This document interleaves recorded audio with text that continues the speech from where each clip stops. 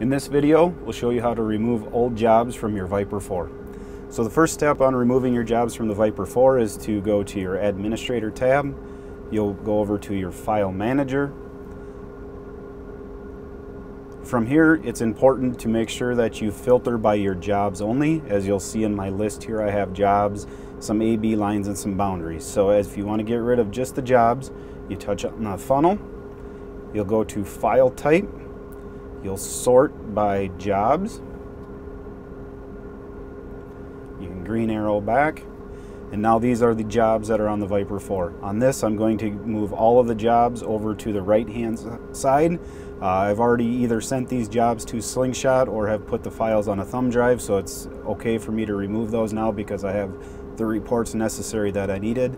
Once they're moved over to the right-hand side of the screen, if there's one of those that you decide you do not want to get rid of, you can hit the X next to that file name. It'll move it back over to the left-hand side, and that job will stay on the Viper 4. For the purpose of this video, we'll move all of them over. Once they're all over, you can hit the trash can. You'll get asked to prompt if you are sure you want to delete these files. You choose yes, and at that point, the Viper 4 will delete the files, and your Viper 4 will be clean of all old jobs.